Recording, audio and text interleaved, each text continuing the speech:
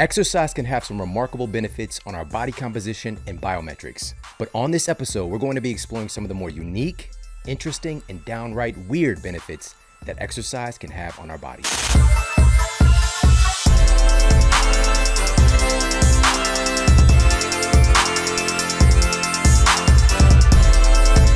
Now, to kick things off on this list of 5 weird reasons that you need to exercise today is that exercise can improve and protect your vision. Yes, exercising our bodies can actually help us to see better in a plethora of different ways.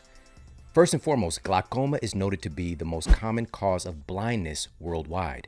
Well, a study conducted by researchers at the Johns Hopkins University investigated whether or not physical activity can influence vision loss in relationship to glaucoma. The scientists tracked the exercise habits and physical activity levels of 140 people with various stages of glaucoma, average age of 65, and compiled data on the health of their vision.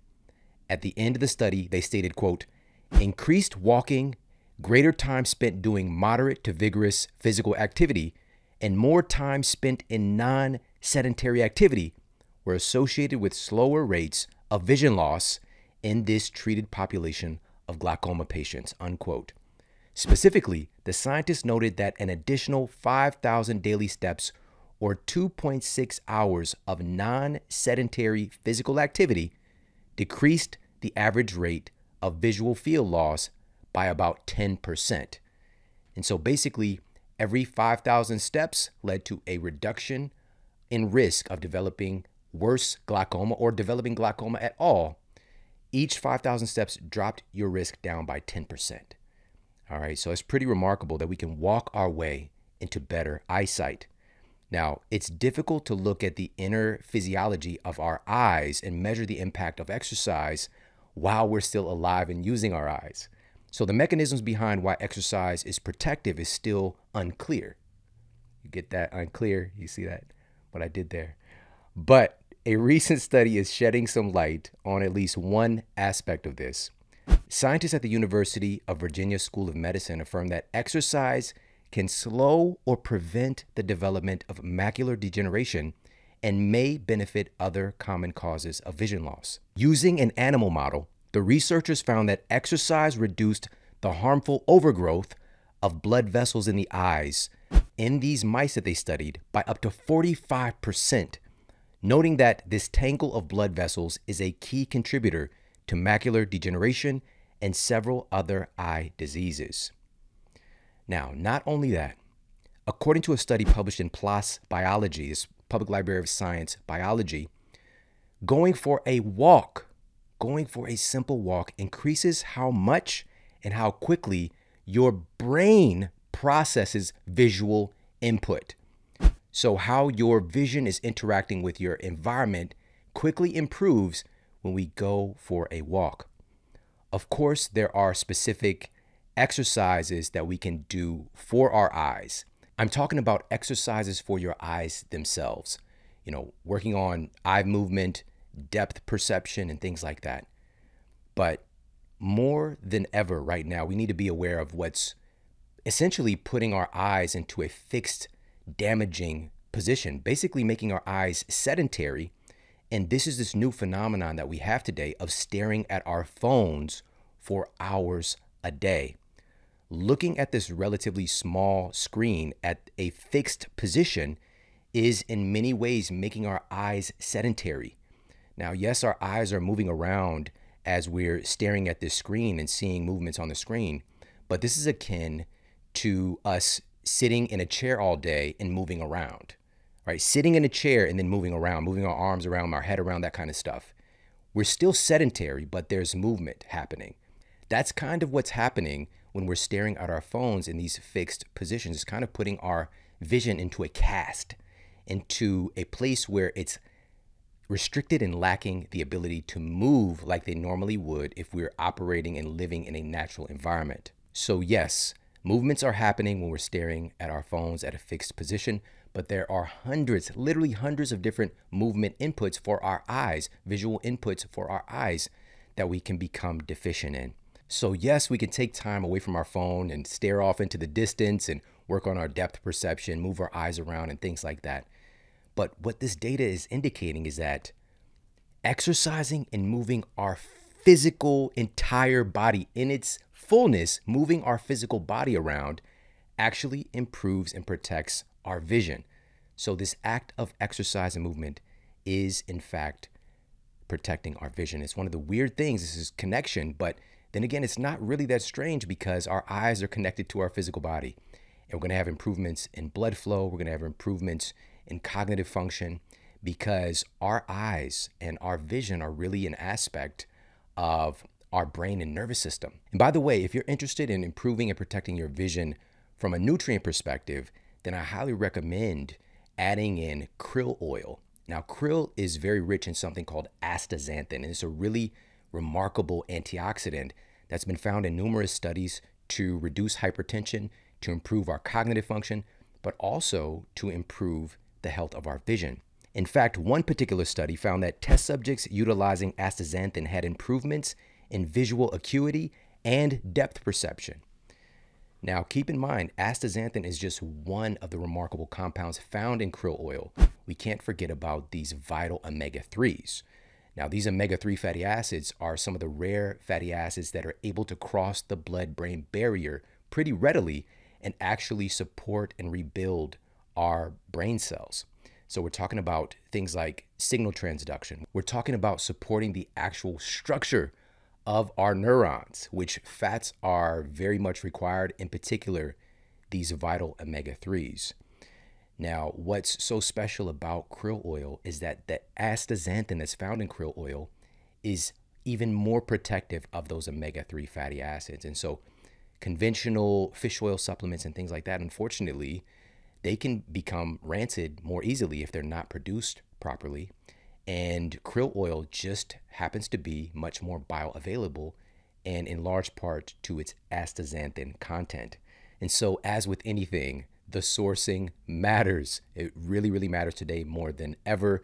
You want to make sure that you're getting your products from companies that are going above and beyond and making sure that they're sourcing from ethical sources, that their processing is done in an intentional fashion. And this is why I get my krill oil from onnit.com. Go to onnit.com/model and you're going to get 10% off of their krill oil and also everything else store wide. That's onnit.com/model. onnit.com/model for 10% off. Highly recommend their krill oil, especially again, if you're thinking about cognitive health, if you're thinking about cardiovascular health, if you're thinking about improving and protecting your vision. This is one of the highest recommended supplements that you can find. And also, right now we're talking about exercise. We're talking about the benefits, even weird benefits of exercise. And on it, that's really what brought them to the forefront, is their development and bringing to the market these unique pieces of exercise equipment. Steel clubs, steel maces, their primal kettlebells, sandbags. They've had partnerships with Marvel, with Star Wars. You know how hard it is to work with the people at Marvel? Star Wars? It's because Onnit really is about that life. Highly recommend checking out their fitness equipment as well. Again, pop over there, onnit.com/model. Get 10% off store wide. Now, moving on in our list of 5 weird reasons that you need to exercise today. Number 2 is that exercise improves the blood flow to your nether regions, aka exercise improves your sexual health. A brand new meta-analysis of 11 randomized controlled trials published in the Journal of Sexual Medicine found that aerobic activities such as walking or cycling improved erectile function in all men with erectile dysfunction, regardless of body weight, overall health, or medication use. Men with the most severe erectile dysfunction saw the greatest benefit. Again, this is a brand new analysis of multiple studies published just this last month as of this recording. And the study authors stated, quote, "Healthcare providers should consider recommending regular aerobic exercise as a low-risk, non-pharmacologic therapies for men experiencing erectile difficulties," unquote. Wouldn't that be special? Wouldn't that be amazing if our healthcare practitioners were recommending or prescribing a certain amount of steps to their patient and not being so quick to pull out the prescription pad and writing a prescription when dealing with these types of issues. Yes, medication has its place, but unfortunately, the way that our system is constructed, it's put pharmacology above basic human function and basic human inputs. Our genes, our DNA requires us to move, to walk. What do you think is going to happen when we're living a more sedentary lifestyle? One of the most obvious aspects of this is that we're having improvements in blood flow, improvements in circulation when we're moving our bodies around. And if we're talking about direction, we're talking about blood flow. All right. And so this should be Captain Obvious here. And again, these study authors having to say that healthcare providers should consider recommending exercise. That really speaks to the current state of affairs we're dealing with. Now, another randomized controlled trial published in 2013 looked at the direct impact of exercise intervention of cardio and strength training on the quality of erections in test subjects with erectile dysfunction. The study participants were men with an average age of 62 who were split into an exercise intervention group or into the control group. The exercise group did interval training on a stationary bike 3 times a week, plus strength training 2 days a week for 6 months, while the control group made no changes to their baseline daily activity. At the end of the study, the researchers found that the exercise group had significant increases in erection quality, while the control group had no improvement. All right, we're talking about quality. All right, the quality of the erection. That's what we're talking about here. All right, and seeing no improvement when folks aren't adding in these exercise recommendations versus seeing notable improvements in quality when folks add in exercise that are already dealing with erectile dysfunction. You can get better quality. How's your quality, bro? How's your quality? If we're not exercising, we're missing out on one of the most important inputs for that quality. Now, what about for women? Well, a meta-analysis published in 2018 titled "The Effects of Exercise on Sexual Function in Women" found that a single bout of exercise can improve physiological sexual arousal in women. The researchers found that consistent exercise, on the other hand, again, we looked at a single bout of exercise improving physiological sexual arousal, but consistent exercise appears to enhance sexual satisfaction. Some of the reasons why these benefits are seen were noted to be improvements in hormone function, mood, and overall function of the autonomic nervous system. Now, again, one of the most obvious ways that exercise improves sexual function is that it improves blood flow and delivers oxygen and nutrient-rich blood to the outer and inner parts of our reproductive system. Now, keep in mind, what we see on the outside has a lot to do with what's happening inside. And so we want to take care of ourselves from the inside out, truly, because blood flow, circulation, blood isn't just this kind of strange, superficial thing that we think about. Like, okay, I know I've got blood and I know that it's important. No. It's often referred to as the river of life. All right. Our blood flow is delivering nutrients where it needs to be in our bodies. It is of the utmost importance to have healthy blood flow and circulation. But when we're stagnant, when we're sedentary, our blood flow is automatically, instantly going to be reduced. And it is what it is. That's just a part of life. Life is movement. And as we become more and more sedentary, everything begins to slow down and become more sluggish. And so keep this in mind as one of these weird reasons that you need to exercise today is that it's going to improve the health of your nether regions. All right, now moving on. We're at number 3 on our list of 5 weird reasons that you need to exercise today. And number 3 is that exercise instantly makes you smarter. Your muscles are an endocrine organ. Your muscles are an endocrine organ. What that means is your muscles are an organ that produces hormones. And in particular, we found that Contracting our muscles triggers the release of myokines and anabolic hormones when we actually use them. When we use our muscles secrete these really remarkable compounds. A recent study cited in the journal Brain Plasticity details how myokines that are released from muscle contraction have the potential to stimulate neurogenesis. This means the creation of new neurons. All right. Just a couple of decades ago, it wasn't even considered something that the brain was able to do at later stages of life. It was all about decline, degradation. But today we know that there are certain aspects of the human brain that can produce new neurons. And exercise, again, flexing our muscles, utilizing our muscles, our back muscles, our quad muscles, whatever the case might be, can actually stimulate the production of new brain cells. That's profound. But again, this speaks to how our bodies are connected. All right. Our brain isn't just off, we do have this blood-brain barrier, but our brain isn't off living in another body. It's not like Krang, shout out to the Ninja Turtles. It's not like off doing its own thing. Everything is connected in this one amazing entity. And so utilizing your muscles that are, from the neck down, are becoming the catalyst for producing new brain cells, even as we move on in age. Now, what does this look like as far as outcomes? Well, a randomized controlled trial published in the Archives of Internal Medicine found that resistance training in particular has been found to improve cognitive function and brain plasticity. Now, another study, and this was published in 2014, conducted by researchers at Georgia Tech, and it revealed that strength training for as little as 20 minutes can improve our long-term memory. The researchers had studied participants train legs for 20 minutes versus the controls who did nothing.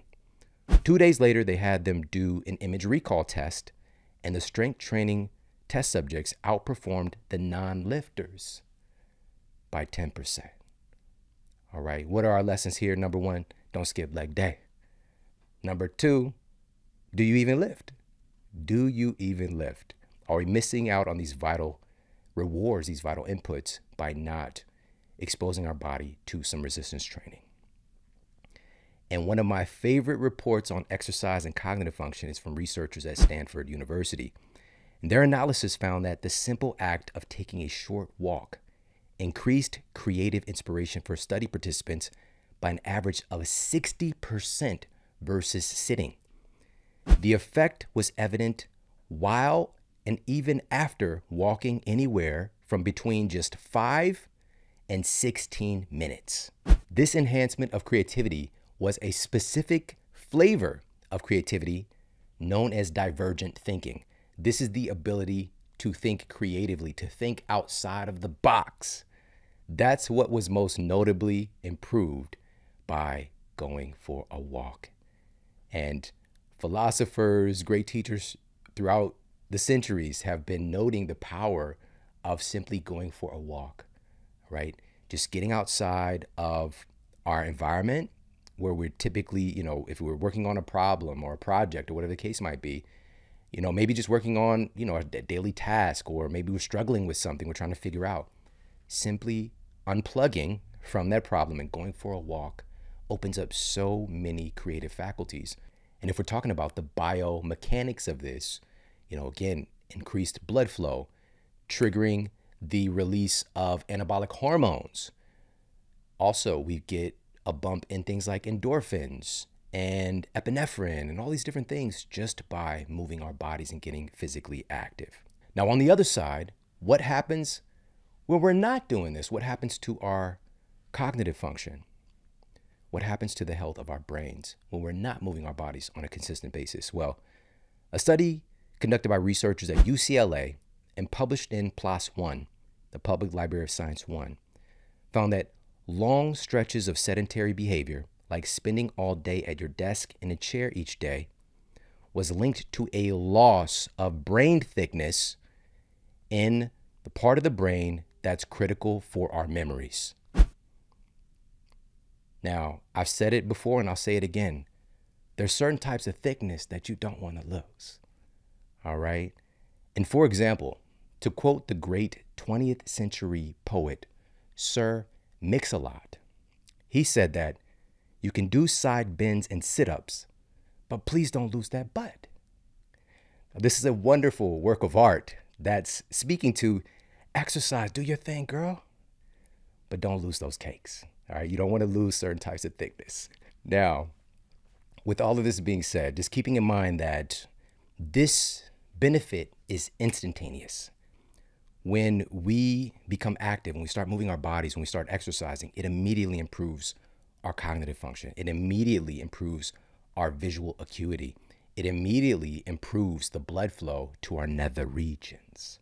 All right, so many benefits seen here. Some of these things might seem strange, but the cool thing is, again, this is why you need to exercise today. Do some exercise today and get these benefits. The question might be, well, how do I get started if I've been living a sedentary lifestyle? How do I get started? Well, a couple of things. Number one, again, we don't have to make this complicated.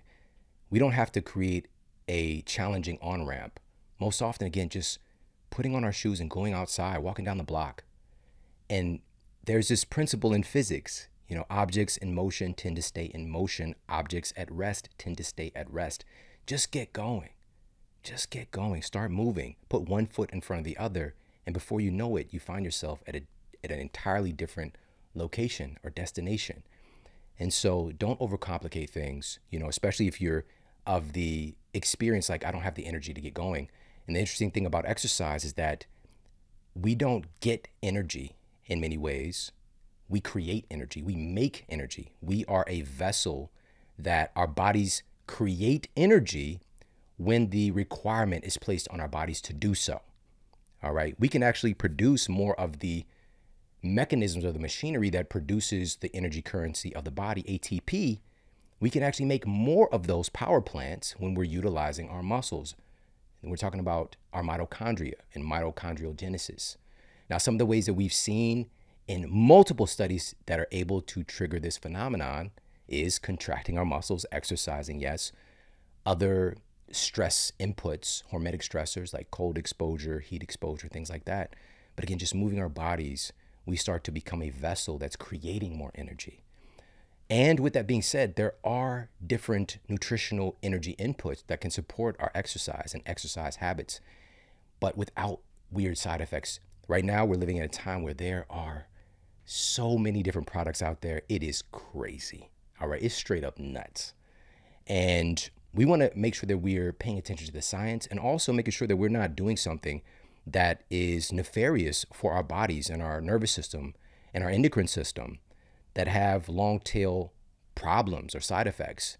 Instead, sticking to something. And for me, I'm a big proponent of not being dependent on increased glucose sources to try to fuel our workouts, because our bodies will inherently grab those glucose sources first. And if our goal is fat loss, for example, instead of using our body fat stores. And so this is why I'm a big fan. Like, if you're really wanting to improve your workout, your performance in this category of a pre-workout, one of my favorite things that I've been utilizing on a pretty consistent basis is ketone IQ. Numerous studies, including a study published by the Federation of American Societies for Experimental Biology, found that exogenous ketones can be up to 28% more efficient in generating energy than glucose alone. This can be a much higher quality energy source. This can be a cleaner energy source. Plus, studies found that there's up to a 15% increased mean output, meaning we're able to literally have more output, to do more, to perform better, to keep challenging ourselves and pressing forward. They noted that 15% increased mean output after recovery when utilizing ketones. I highly recommend checking out Ketone IQ from HVMN. Go to hvmn.com/model for 30% off. 30% off your first subscription order. I keep these on hand now. At first, again, I was skeptical and, just testing things and, looking at some of the results, testing them, seeing what's happening in the community, looking at the data. And it's just undeniable. For most people, they notice a difference on day one. And this is a clean, natural energy source. You don't get some weird spike in jitteriness or anything like that. It just feels good, feels nice, but you'll just notice. It's kind of one of those things you just notice like, oh, I'm not tired after doing fill in the blank as I usually am, or I feel like I can keep going. It's just this really remarkable feeling that you get. And again, just pop over to hvmn.com/model, and they're going to hook you up with 30% off your first subscription order. So again, if you're looking at something to help support your exercise habits, definitely check out Ketone IQ. And also, listen to the name Ketone IQ, highly noted to improve our cognitive function as well. Now, moving on in our list of 5 weird reasons that you need to exercise today. Number 4 is that exercise helps you make better food choices. A study cited in the International Journal of Obesity recruited more than 2,500 college students who said that they didn't eat healthy and currently exercise for less than 30 minutes a week. The students were put on a 15-week aerobic exercise plan that involved doing guided cardio for 30 to 60 minutes, 3 times a week. Each person was asked to fill out a diet questionnaire at the beginning and end of the study, and they were told not to change their eating habits. They were explicitly told not to change their eating habits. Now, about 2,000 of these participants stuck around and completed the study with doing the exercise plan, showing up each and every week and doing the exercise plan. Now, even though they were told not to make changes to their diet, many of them did anyways. The researchers found that the students began eating healthier without being instructed to do so. They found that, on average, participants started eating more nutritious fruits, vegetables, meats, fish, and nuts, and fewer fried foods, soda, and ultra-processed snack foods. Also, the scientists noted that the more consistently and more vigorously a person exercised, the more their diet tended to improve. One of the authors of the study, Molly Bray, who's the chair of the Department of Nutritional Sciences at the University of Texas at Austin, doesn't think conscious effort can explain the whole phenomenon. She stated, quote, "Exercise is altering neural processing in your brain. The stimulation of your brain that occurs with high intensity exercise is what changes lots of things about your body, including what it wants to eat." This is so profound because, again, she noted that this isn't a conscious thing that's happening from her perspective as a scientist. It's just something that was happening unconsciously. The people who started exercising, these students in this study, just started to be driven to make healthier choices. Now, plenty of research suggests that exercise can change brain function. And again, Molly Bray, who's one of the researchers in this study, says that this rewiring of our brains may be behind the urge to eat more healthfully. Now, there's also substantial data demonstrating that exercise also helps us to better regulate our appetite. Recent research out of Brigham Young University shows that 45 minutes of moderate to vigorous exercise in the morning actually reduces a person's motivation for food throughout the day. The scientists measured the neural activity of 35 women while they viewed food images. All right, so they're actually looking at their brain activity, both following a morning of exercise and a morning without exercise. The researchers found that the attentional response in the brain to the images of food that the test subjects were shown actually decreased significantly after the brisk workout. The 45-minute exercise session not only produced lower brain responses to the food images, but also resulted in an increase in total physical activity that day, i.e., the participants ended up being more active during the day after exercising. The researchers also noted that exercise had a notable supportive effect on the hunger hormone ghrelin. All right, so strange, because we think maybe there's a subconscious belief that maybe if we start exercising, maybe we'll have this effect of trying to make up for it with eating more, but that's simply not seen in the data. As a matter of fact, what is seen in the data is that we tend to make better food choices and we tend to have a more well-regulated appetite when we're exercising consistently. Now, there's a spectrum here because there's certain forms of exercise and there's certain durations and intensities that are going to affect our bodies differently.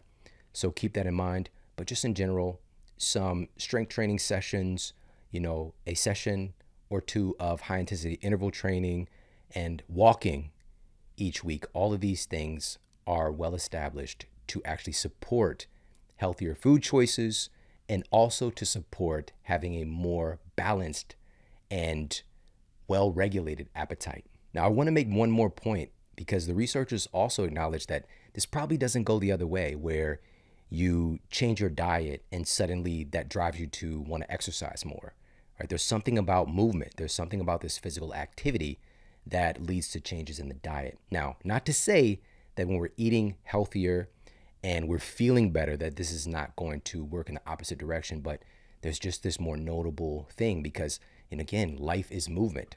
Our genes really expect us to be moving and to be active creatures. And so it's turning on all kinds of higher order faculties when we're moving our bodies. All right, we're at our final one of our 5 weird reasons that you need to exercise today. And number 5 is that exercise improves your body image. Our self-image, our self-confidence is a huge aspect of how we're showing up in the world. And I know many people have experienced this. They work out, maybe they haven't been working out for a couple of weeks and they go and do one workout, or maybe they haven't worked out period, like in months or years, and they go to the gym or they do a workout and they suddenly feel like, damn, like I feel more attractive. I'm tightening up, right? So many people have had this experience. And my question was, is this actually validated in the science? Is there something going on here with doing a single bout of exercise, for example, a single workout, or again, just starting to get going with exercise and having an improvement in feeling more attractive? Well, a recent study published in the journal Psychology of Sport and Exercise found that in just one session of exercise, women had a positive improvement in their body image. The study recruited 75 college-age women who were dissatisfied with their physical appearance as measured by several previously validated questionnaires. The questionnaires measured how these women felt about their appearance, body weight, body fat percentage, level of fitness, endurance, strength, confidence, and their ability to exercise, energy levels, and stress. They were also asked how much they enjoyed exercise. Then half of the women were instructed to exercise, and they did exercise vigorously for 30 minutes on a stationary bike, while the other half sat in a room and read magazines, but not fashion magazines, not Elle, not anything like that, National Geographics, all right? Because again, the magazines could lead to some influence in their self-perception. Now, they all repeated the questionnaires right away and again 20 minutes thereafter. What the researchers found was that women who exercised felt significantly thinner and stronger immediately and still felt that way 20 minutes after exercising. The authors suggest that these positive changes may last longer than 20 minutes and thus may help explain why people who exercise regularly have better self-images regardless of any actual change in their appearance. All right, but the question is how? Now, this isn't going to be true across the board. We can get into a place where, we might exercise for a certain stint and not see the results and get frustrated. But usually that's over a certain amount of time if anybody isn't paying attention to the micro changes that their body's experiencing. But initially, again, a single bout of exercise, people start to perceive themselves as more attractive. They start to feel a little bit more sexy. Now, the question again is how? Now, remember that your muscles are an endocrine organ. Your muscles are a hormone-producing and sensing organ. Again, myokines, anabolic hormones, and more. Now, exercise also reduces stress and triggers the release of endorphins, serotonin, these feel-good molecules, and more. Exercise also increases our resilience to stress in our lives. It's crazy how stress can pull us away from our sense of feeling good about ourselves, our self-image, our feeling of attractiveness in some ways. So exercise increases resilience against those day-to-day stressors. Exercise also, and this is really cool, and we talked about this on a powerful episode with Kelly McGonigal, health psychologist, and we'll put that for you in the show notes. Exercise actually sensitizes our brains to more pleasure. All right, so our brains become even more sensitive to the good stuff, the little micro things in our lives. It makes us more sensitive to goodness, which is really fascinating. And even referring back to the study on exercise improving sexual health and desire for women that we referenced a little bit earlier, that was published in 2018, the researchers also noted that the improvement in body image exhibited by women in that study, even after a single bout of exercise, is also one of the reasons that sexual health was improved. Now, keep in mind all of these benefits that we're covering. If you were able to see these kind of results from a pill that was bottled up, that was created, research funded, tested by a pharmaceutical company to improve our self-image, to improve our sexual function, to help regulate our appetite, the list goes on and on. These will be billion-dollar products for drug companies. And we have access to this by simply moving our bodies. It is a sacred, vital responsibility that we've all been blessed with. We have these amazing bodies. We've been gifted with the opportunity to move them, and it's up to us whether or not we do it. And also, I want to reiterate that point that I said earlier. Objects in motion tend to stay in motion. Objects at rest tend to stay at rest. Just getting going. Just if this has been a struggle for you, just telling yourself, let me just go do something for 5 minutes or even 2 minutes. Let me just go outside and walk for 2 minutes.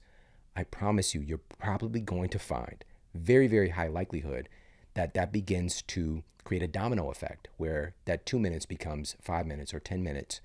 Just the act of getting going and moving our bodies has this really remarkable snowball effect. And so I always like to mention this as well, is that the best form of exercise is the form of exercise that you actually do.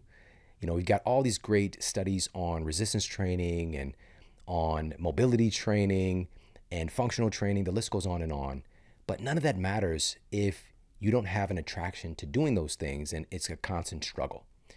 So my encouragement is to do what you love. If you love roller skating, if you love playing basketball, there's a pickleball movement taking over the world right now. If you love playing pickleball, if you like going on hikes, if you like, romantic walks by the lake, whatever, if you love rowing, whether it's in an actual boat or on a stationary machine, whatever it is that you feel attracted to, give yourself permission to do those things and do them more frequently. Sometimes because we enjoy doing a thing, we don't give ourselves the credit and acknowledgement that that thing is exercise. And I'm being able to extract massive benefits by being active doing that thing. So give yourself permission this year to do the exercise that you really enjoy and do it more often. Hey, if you like this video, make sure to check out this video right here. Because right now, most of us are made of ultra-processed synthetic foods. The very ingredients used to make ourselves and our children has changed dramatically in recent years. It's not an accident that we're experiencing these multiple epidemics of chronic illness.